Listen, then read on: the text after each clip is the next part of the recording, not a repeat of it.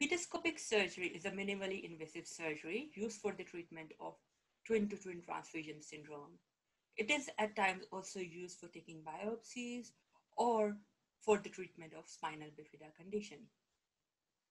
In here, you can see a typical video captured from a fetoscope, where fetoscope is a miniature endoscope with a very limited field of view and with a very small form factor as well, and a working length of about 20 to 30 centimeter. And it contains a monocular camera. So a fetoscope is inserted through the abdominal wall into the uterus and the amniotic sac, which gives access to the fetus side of the placenta and to the fetuses as well for the treatment. So what is twin-to-twin transfusion syndrome? Basically, it is a fetal anomaly affecting the identical twin sharing the monochronic placenta. What happens in this condition is that the flow of blood becomes uneven between the two fetuses. As a result, the donor experiences much slower growth, while the recipient is at a risk of heart failure because of the excess of blood it's taking.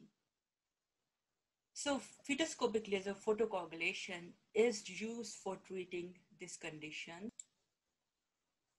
During this procedure, the surgeon first visually explores the placental surface using fetoscopic camera to identify the vascular anastomosis sites. As the field of view is quite narrow, the surgeon builds a mental map of the surface of the placenta and then revisits these vascular anastomosis sites, localizes the target vessels, and then use a laser to ablate them, as you can see in this video on the right hand side.